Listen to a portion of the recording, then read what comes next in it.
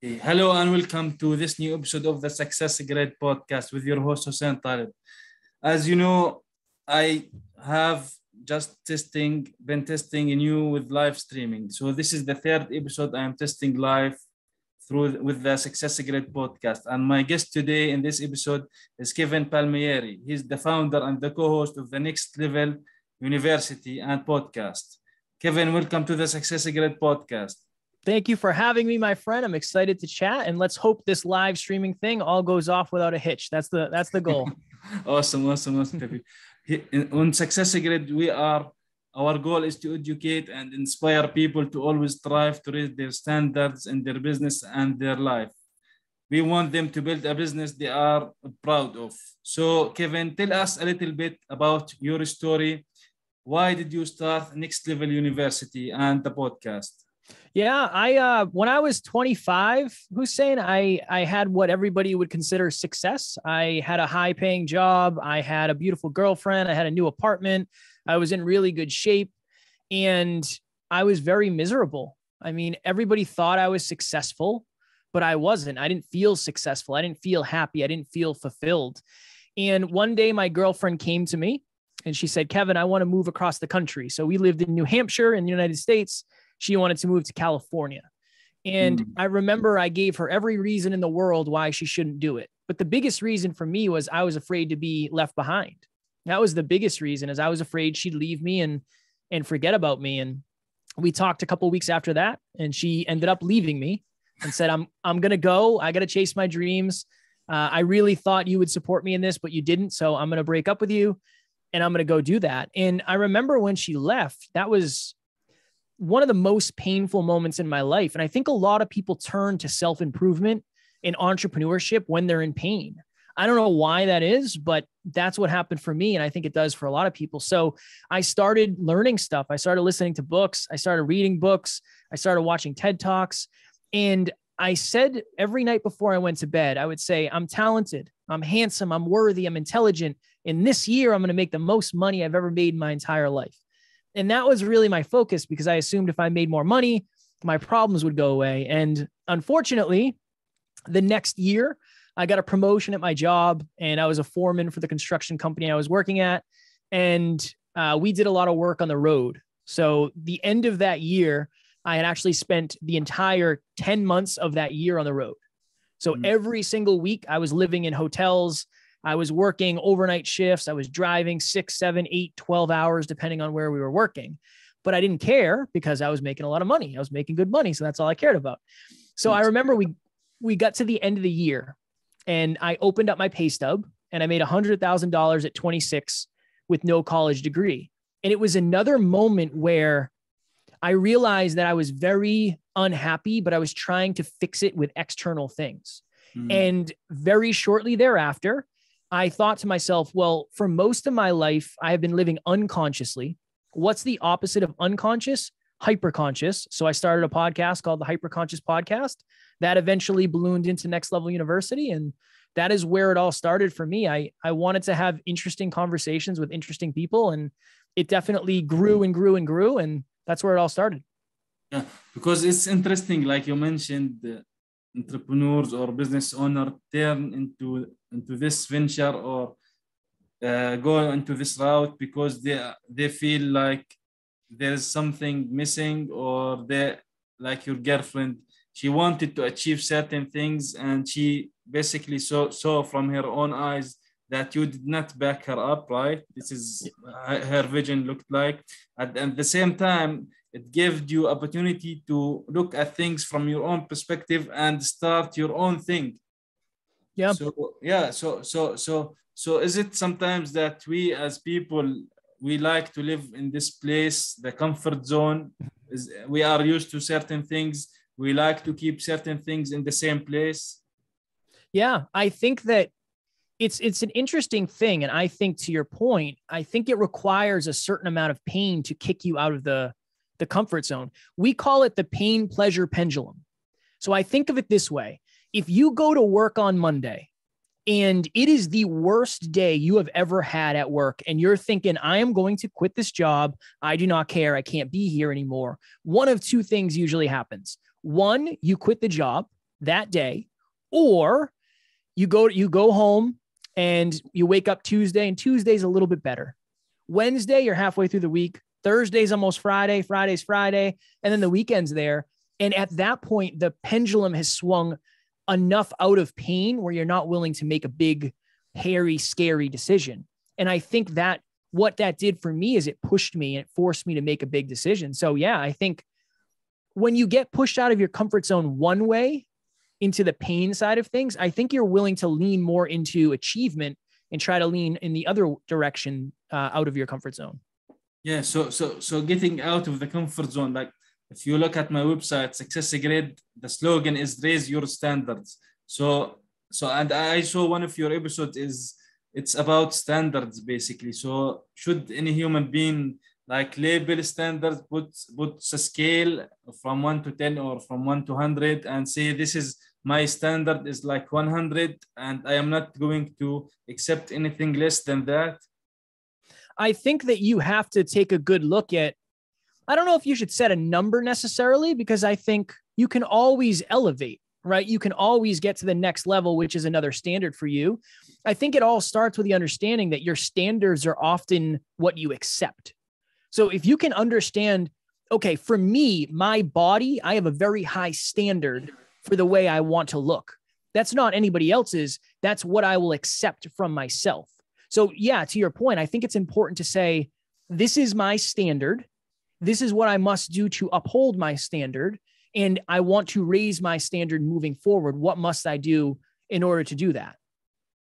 Yeah. So, but that I think relates to certain limiting beliefs in us as humans also. So do you think there is a ceiling for that? Because sometimes, like if you tell someone to go bungee jump, even if their life depended on it, they might jump. Some people might jump. Other people will stay in the chopper and say, no, I will take my chances and we'll see if we crash and die or not. So what do you think about that? Yeah. Number one, I'm not getting in a helicopter, never mind bungee jumping. So neither of those are going to happen for me.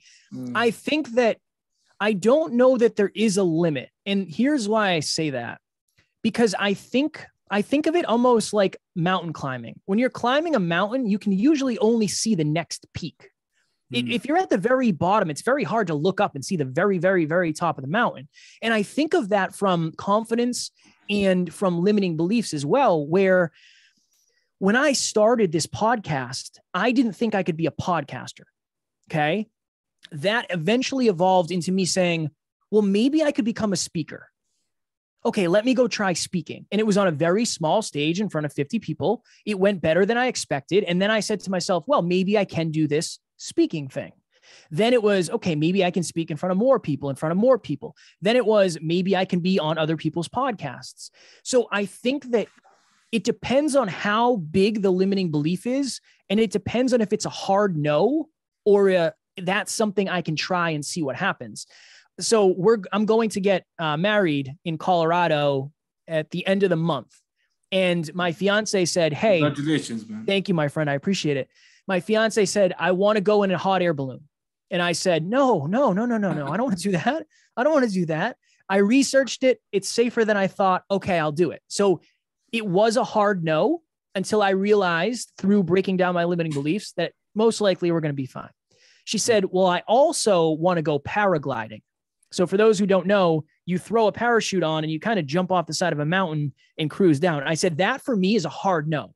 So my current limiting belief will not let me do that. But at one point, I didn't want a hot air balloon either. So I think that it's one of those things where sometimes you got to dip your toe in the water to see what the water's like, and then realize you can go up to your knee, you can go up to your waist, you can go up to your shoulders, and then eventually maybe you can go underwater. Yeah. So we are talking here about taking one step at a time. So if someone wants to make like $1 million or 10 million, if we are talking about money or whatever it is we're talking about, we should like put some stepping stones for this. Like I want to make, for example, 10K this month or this year, and the next year it will evolve. So this is you talking about looking at the mountain, and you will know you reach the top, but it will take you certain time. You will not jump ahead. You will need to take the stairs one step at a time, right? 100%. A lot of people say, how did you get to 1,000 episodes? And I always say one at a time. That's it. I don't look at what we've done and say, well, I want to get there. That's cool if you do. I love that. And I hope you do, but just worry about the next one, or worry about the next 25 and the next 50. I think it is, there's a quote, Rome wasn't built in a day. Rome was built every day. Yeah. And that's any level of success. And I think that's a good perspective and mindset to have. Yeah. So in order to do these things, to achieve one step every day, or to jump one step every day, you need to improve yourself and work on yourself on certain things. So what do you do personally, and what do you do with other people? Do you see with them, or when you work with them, what are the things that you improve yourself on and focus on? Yeah. So we, as a business and as a brand and as humans, we break things into health, wealth, and love. So just as an example, every single day from a perspective of health, I exercise at least 30 minutes. I weigh myself and I track my calories. Those three things have a giant impact on your overall fitness and how you look and how you feel. From wealth, I track our finances, our business finances every day. I try to eliminate all non-essential spending. Those are two simple things. And I also try to learn something new. So I have 30 minutes of learning every single day, because that'll help us make more money and impact more people. And then from the perspective of love, this is, if you're in a relationship, you can do something. If you're single, you can do whatever self-love is. But my fiance and I, before we go to bed every night, we play the gratitude game. So I am grateful for this about you, the way you treated me, you know, dinner or the movies or whatever. And if you're single, you can always say things that you're grateful for about your life. And I think that many people are really good at fitness, but not necessarily fitness and money. And many people are really good at money, but maybe not money and fitness. So our goal is to have a holistic, well-rounded approach to all of it. And I always suggest those examples to people out there. If you do one new thing tomorrow under each of those, weigh yourself, measure your bank account balance, and play the gratitude game with somebody you love, that's a completely different life if you do that for long enough. Yeah, that's important. Like you mentioned, if your life is doing well on a certain, on financially, for example, it could be struggling health-wise or vice versa. So stepping stones, working one step at a time at each one is a good thing, because you cannot, like we mentioned, you cannot jump at the top just with one step. Yeah. So that would be huge. Yeah. So do you think there are certain core values for the human, like you mentioned, the gratitude? Are there certain core values for any human being to be looking at or doing, or like spiritual things, these kind of things? Yeah, I think a lot of our core values depends on who we are as human beings and our experiences. But I think gratitude is a huge one. One of the things, like one of my core beliefs, we call it grateful ambition. I'm grateful for everything I have. I'm grateful for the life I have, but I'm also very, very hungry for the future that I want to create. So we call that grateful ambition. That's a core value of mine. I don't want to settle and say, this is good enough. That's just not something I want to do. So I think that you have to check in with, okay, what do I ultimately want out of life? And what am I willing to do or not do to get it? If family is a core value, your life is going to look a little bit different than somebody who doesn't have family as a core value. And I think not only will it help you figure out if you're doing the right thing, but it'll also help you figure out if you're doing the wrong thing.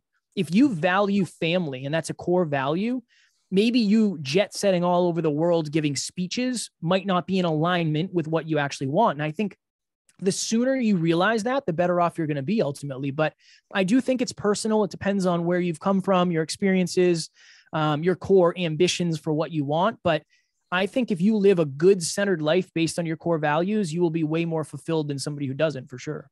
Yeah. So what do you think the best resources for personal development? Do you think books give people good look on life and experiences from the authors, and set people on the right direction, for example? Yeah, I would say books are really good.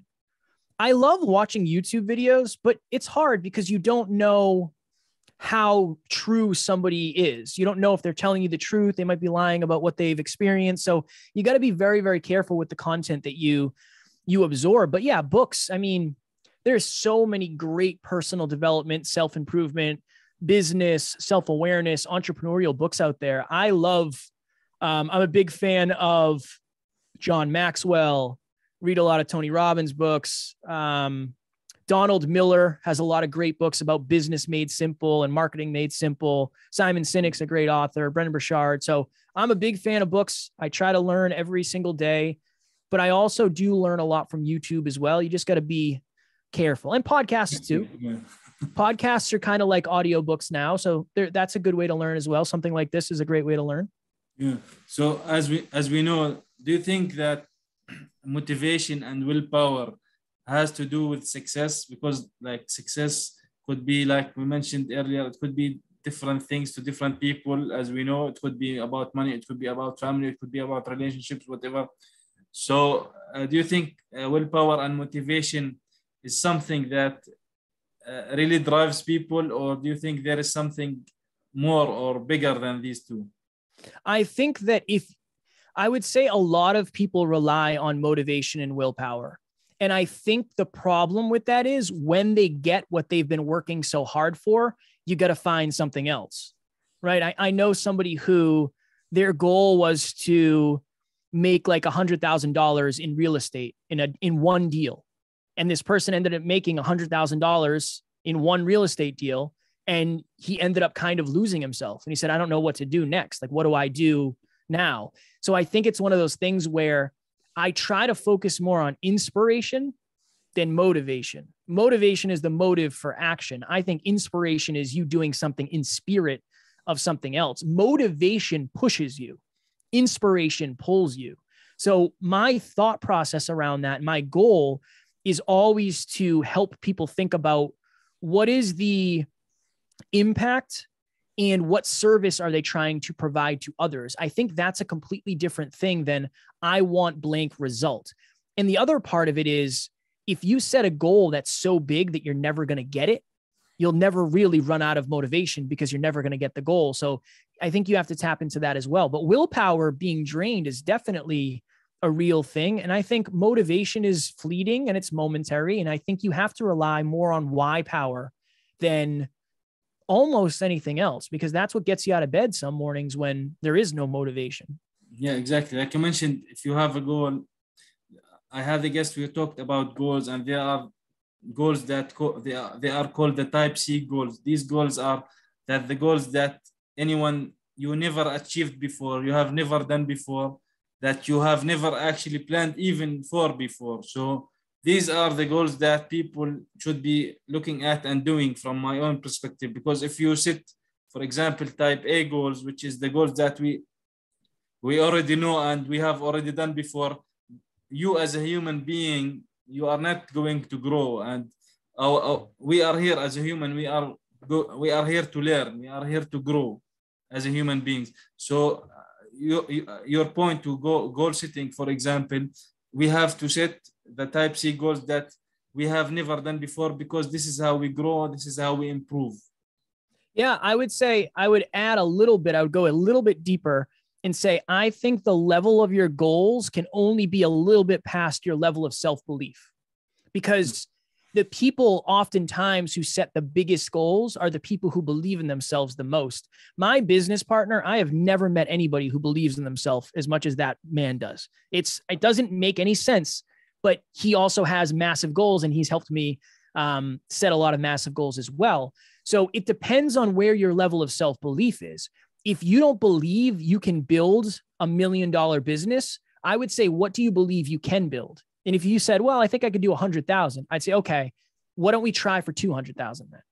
I think sometimes people are guilty, and myself included, of setting goals that don't seem achievable, right? Like I like the big audacious goals. I do, as long as you have the self-belief to back it up, and also the understanding that you're going to have to formulate the strategy to get there.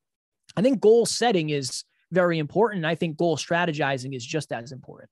Yeah, definitely. You have to put, like we talked about, you have to push yourself and go out of your comfort zone and have standards, because that will make you achieve certain things on a higher level. So speaking of that, do you think there is a difference between self-worth and self-belief, or are they the same? It's a very challenging conversation because a lot of times it seems like they're the same. I believe that self-worth is the way you value yourself as a human being. So I am not good, therefore I'm not good at anything, or I am not good, therefore I am not worthy. Where I think self-belief is I believe or I don't believe that I can accomplish this goal. So I think self-belief is ambition.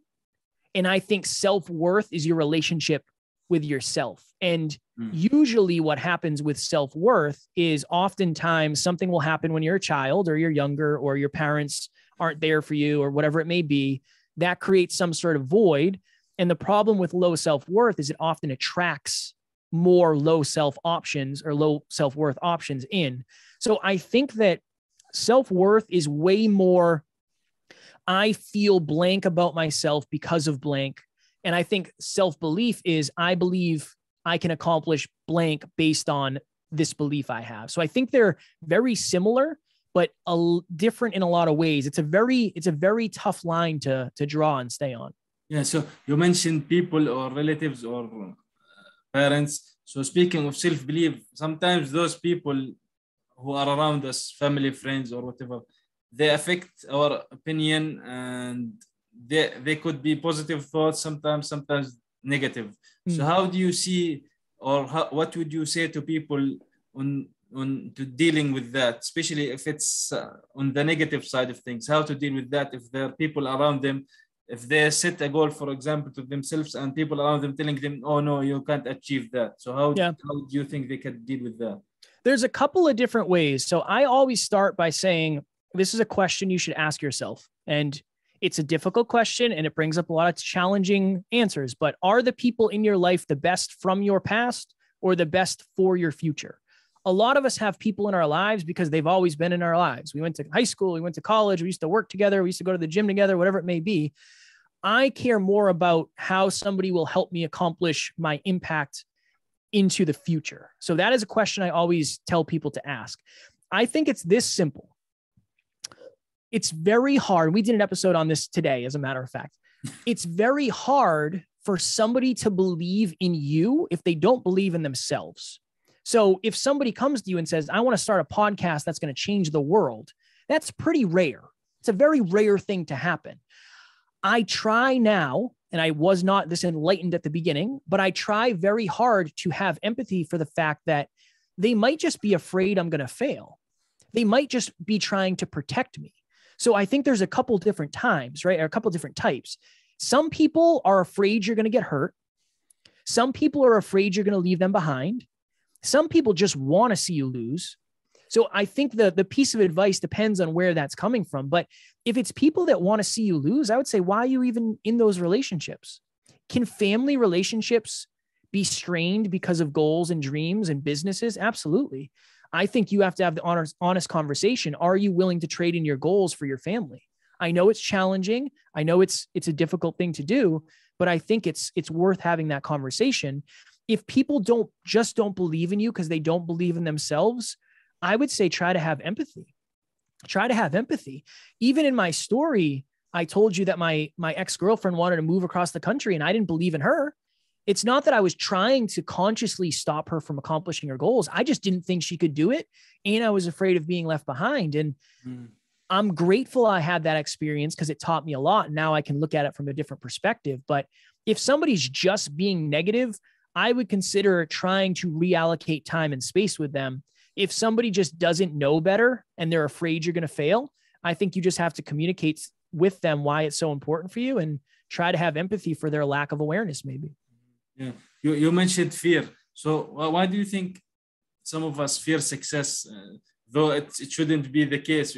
If success, as we mentioned, success is defined by the person itself, whether it's financial, whether it's relationship, whatever, or health or wealth or whatever. So why sometimes there is this unconscious belief that we are not good enough, we are unworthy of this success, we are not worthy of this kind of money. Why does that happen to us when we are thinking, like, even on paper you put it like, I want to make, for example, like you mentioned, $1 million a year, for example, or a month, or whatever. So why does that happen to people and get afraid to succeed? Yeah, I think there's many reasons. Number one, I think it's a lot of conditioning. If you're told you can't, you won't, so you're not smart enough, you're not fast enough, you're not pretty enough, you're not a good enough speaker, you don't know math well enough, that's going to set conditioning up that you're going to have to knock down for the rest of your life. But one of the most common reasons I have seen, there's really two. Number one, the fear of losing people around them. When you start growing, so if you want to make $1 million, just say $1 million a month, who will you have to become in order to make that much money? You're going to have to become somebody who's very dialed in with their schedule. You're going to have to impact a lot of people. You're probably going to have to work a lot for the most part. I think there's that subconscious belief that I don't know if Hussein will want to be friends with me anymore if I'm always working and I never answer my phone. And when he texts me, I don't text him back. I don't know if I'm going to be able to keep my relationships and the level of success I want. I think that's one part.